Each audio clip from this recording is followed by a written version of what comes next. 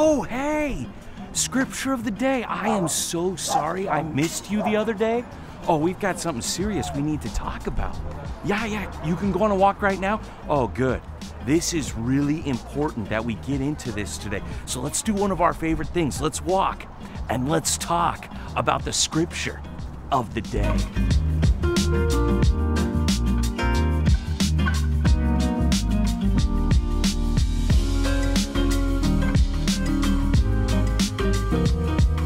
Welcome to Central Park, and it is another beautiful day here in Huntington Beach. And I'm sorry if I confused our regulars here on Scripture of the Day, because we are walking the other way around the park today. And I want to say I'm sorry for missing a day, missing one of our videos. Have you ever missed a day of Bible reading before? You will not get any judgment here, because I have missed many days of Bible reading throughout my Christian life. Sometimes it happens maybe because you're not feeling well. You're a little under the weather. Sometimes maybe your schedule changes. You're not on your normal routine. And so you end up missing a day of getting into God's Word. And here's what I've learned. Instead of beating yourself up, instead of feeling bad about it, I just get right back into the Bible the next day. And so we are going to do not one, but two chapters here in this video. Hebrews chapter 3 is where we're going to begin. And Hebrews chapter 3, hopefully you've already read it, but it gets back to the main theme of the book of Hebrews, which is consider Jesus. That's who we're here to think about.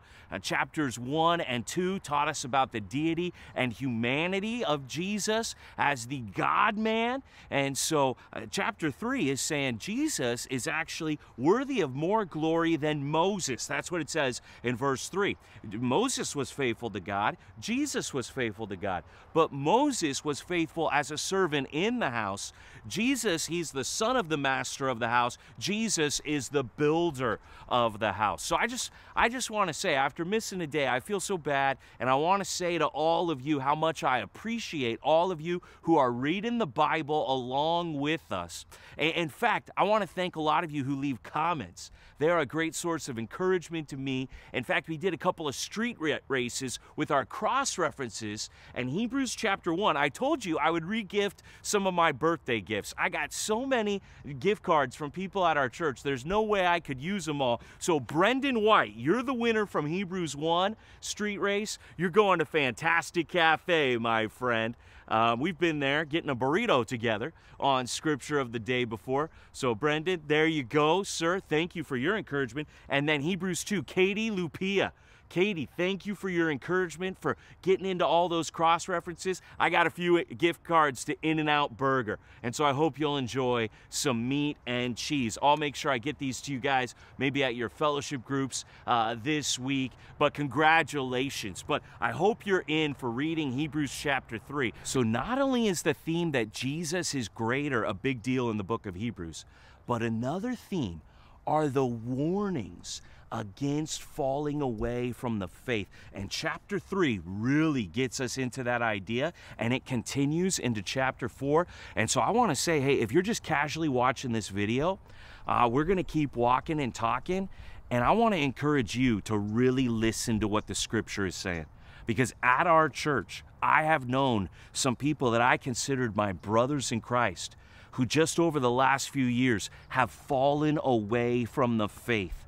And we are going to get warned here today that this could happen to any of us. And so we need to encourage one another. We need to make sure that our hearts don't get hard. We need to actually, it's going to say, have a fear of falling away. So let's keep walking, and let's keep talking, and let's pay attention to the scripture.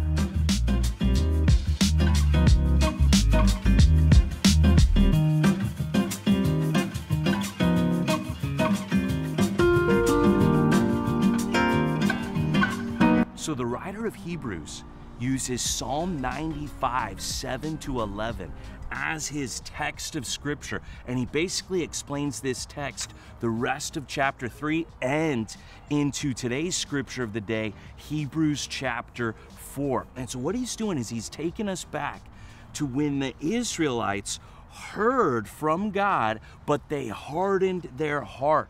In fact, it says in Hebrews chapter 3, verse 10, that they went astray in their heart, and therefore they don't know the rest of God. So then, and this is a very important verse, and hopefully you can open your Bible and look at this with me, because this is something we got to watch out for at Compass HB. It says, take care, brothers, and literally it's like, look, brothers, watch out, brothers. So when we say watch out, that's literally what it says right here. Watch out, brothers, lest there be in any of you this same evil, unbelieving heart. So the logic here is, if they had Moses and they didn't listen, well, we've got something greater. We've got Jesus. We should definitely listen to what Jesus says. But the warning is, you can harden your heart and not listen, and you can go astray. This can happen to anyone. Look at the Israelites as an example. Don't think you're above the Israelites. In fact, if you've been a Christian for any length of time, going to church, you have seen people who it seemed to you like they were just as into it as you were. And they seemed like your brother or your sister in Christ. But then, unfortunately, you have seen them fall away. And I've had to deal with this as a really hard part of being a Christian. This has been, for me, maybe the hardest part of following Jesus myself, is watching people that I've come to know and love fall away from their faith. And they no longer believe in Jesus. And it says, watch out. You could have this evil, unbelieving heart leading you to fall away. In fact, then it goes on to say, that's why we exhort one another every day, as long as it is called today, that none of you may be hardened by the deceitfulness of sin. So when I'm meeting with a brother or sister, I'm not just assuming they're doing fine and they're growing in the Lord and they're encouraged in their faith. I'm encouraging them. I'm acting like they need to be provoked and spurred on and called alongside of, so that I could be someone who helps them persevere, who keeps them going, so to speak. God used this passage in my life in a powerful way when I was in college, and I realized the things I said to other people, and I'm not talking about preaching a sermon, I'm not talking about making a video, I'm just saying the things I said to other people on a daily basis, God could use that as a means of grace to encourage them to keep going in their faith. And so we got to take encouraging one another seriously. That is why we started doing Scripture of the Day, because we wanted there to be daily encouragement from the Word. And this is me trying to speak to you, saying, hey, don't fall away. Don't get led astray.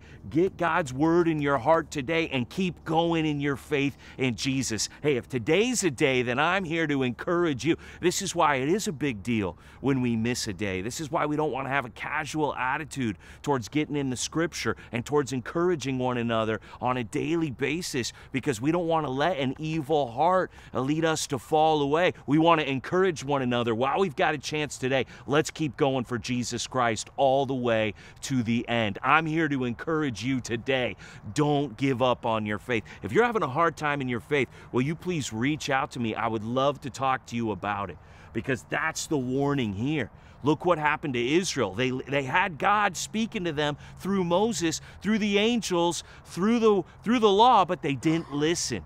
And don't let that happen to you now that Jesus is speaking to us through the new covenant, through this even book of Hebrews. Now, look at what it says in chapter 4. Moving into today's Scripture of the day, chapter 4, verse 1, it says, therefore, since there's still this promise of rest, so he's still developing Psalm 95, 7 to 11, and there's been this strong warning about falling away. Well, now, do you want to enter the rest? Look what it says. It says, let us fear, lest any of you should seem to have failed to reach it. Literally, it's using fear of falling away, that might be a motivation for us today. That I would be afraid of myself falling away, and I would be afraid of people in my fellowship group, the guy I'm taking through Partners, my friend who's been a Christian with me for a while, that I would have a fear, it says, that we would fail to reach the rest of God. A lot of people today, they act like fear is a bad motivation. If you believe that, you're going to have a hard time with the book of Hebrews, because the book of Hebrews is going to use warnings. Like, hey, if you're not careful, if you don't watch out, this really bad thing is going to happen to you. And so that warning about the really bad thing is meant to produce some kind of fear that would lead you in the right path. Just like they would have when you're driving up a mountain and you could fall off the side of the mountain, the side of the road. They have many warning signs. Take this turn slower. Warning, watch out. Sheer fall off, dramatic drop, intense decline. Yeah, I don't want to fall off the cliff. Those warning signs are meant to keep me on the road.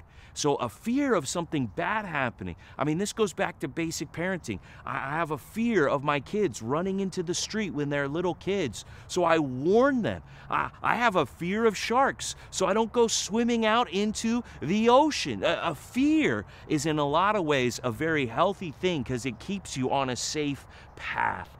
That's what we're saying here. I want to enter the rest of God. I want to see the glory of Jesus. If Jesus is greater, I want to be with him for eternity, and I'm afraid of not entering into the rest of Jesus. That's how this starts. And getting to this idea, they are not going to enter the rest. And so even here, he's still quoting Psalm 95 in today's chapter, Hebrews 4. So maybe it was great that we ended up doing Hebrews 3 and 4 together in one video, because it's all one explanation of this one Psalm 95. And if you go back to the context of Psalm 95, it's an invitation. Come and let us worship. Come before the Lord. Come into his glorious presence. But people aren't coming to God. They're actually falling away. You should be afraid of falling away in that same way. You want to enter the rest. And so look at verse 11. Here's another subjunctive tense here in the Greek. So this is something that might happen, that may happen. It says, let us therefore strive to enter that rest. We are now able to enter that rest. So we might be able to do that. So let's strive to do it. I want to get into the rest. I have a fear of falling away, and I have a desire to be with the Lord. And so now I'm seeking to enter into that rest. Now, after it says this, that we don't want to fall like the same sort of disobedience that the Israelites did. Remember, that generation never made it into the promised land. They had to wander in the wilderness for 40 years, and then the next generation was led by Joshua into the promised land. So we don't want to miss the rest of God. We want to make it to the promised home that he has for us in heaven. And so we've got to strive to enter that rest. Now, after it says strive to enter that rest, there's two very interesting things that it gets to here in Hebrews 4. Two things that Hebrews 4 is actually famous for. The first one is in verses 12 and 13, where it talks about the Word of God is living and active. It's sharper than any two-edged sword. And the Word of God can cut to parts of you. It talks about a separation of soul and spirit, of joints and of marrow. I don't even know if there is a separation of the soul and spirit. The point here is it gets to the deepest part of who you are. It gets to who you really are on the inside. So one way that you're going to end up falling away rather than entering the rest is if you stop letting God's Word do its work in your heart. God's Word is meant to cut us, to convict us. The Holy Spirit, he is meant to show us our sinful ways and then lead us in the way everlasting. So you're going to start drifting and towards falling away when you stop letting God's Word do its work in your heart. That's why we're here reading the Bible together day by day. And hopefully we're not just doing this thing where we read it, we check it off, we go through the motions, but we're actually realizing I could fall away. I know people who've fallen away. And I got to make sure that I'm letting God's Word cut to who I really am, show me my sin so that I will turn from my sin in repentance and all be led in the way that God wants me to go. Then in verses 14 to 16, it talks about then, like verse 16 is this third let us statement in Hebrews 4. So today's chapter has three. One, let us fear falling away. Two, let us strive to enter that rest. And how do we do that? Well, three, verse 16, let us then with confidence draw near to the throne of grace. That's talking about prayer. That's talking about how you can go into the presence of God right now, and Jesus will intercede for you as your high priest. That's going to become the big theme moving forward, that Jesus is not only greater than Moses, he's greater than all the priests, all the high priests that they used to have in the Old Covenant. But right now, You can go before the throne of grace. You can find mercy to help you. Whatever you're going through today, you don't have to drift. You don't have to fall away, because you can draw near to God. You can pray. It is when people stop praying, that's when they start falling away. I can just tell you from the intimate encounters I've had with friends of mine who have fallen away from the faith, they weren't really going before God in prayer. And so I want to encourage you. You got to pray just to make it today. You got to pray every day. You got to go into the presence. That's how you find mercy. That's how there's grace to help you in your time of need. Are you letting God's word do its work in your heart? And are you going to God? Just watching these videos does not do it. That's what we're learning here from Hebrews 4. And I mean, first of all, I hope that people do watch these videos, because I hope they're a means of encouragement to spur them on. And this is a daily form of encouragement. But what really matters is getting God's word to cut to my heart, and then going to God in prayer, bringing the realities of my heart before Him. What are the things I'm convicted of? What are the things that feel overwhelming? What are the challenges, the obstacles that are ahead of me that I'm not sure how I'm going to overcome? I need to go to the throne of grace. Jesus will claim me as His own. He'll intercede for me, and God will give me what I need. There is grace and mercy running after you today, and to get it, all you've got to do is pray. So I hope this encourages you. I want to warn you that falling away is something that happens at our church, among us. It happens with people in your fellowship group right now. It happens with someone you know. It could happen to you. I hope you'll hear the strong warning of Hebrews, and you will take it to heart. So if you could leave a comment down below on this video and encourage me not to fall away, I'm trying to encourage you not to fall away. What is your plan to watch out, to be warned, so you won't fall away? What are you going to do in response to Hebrews 3 and 4 today, so that you will watch out to make sure you don't fall away, but you strive to enter that rest? You get the word convicting your heart. You get into God's presence in prayer. What is your plan today? Leave a comment down below. Let's keep encouraging one another, and let's see one another for more here on Scripture of the Day.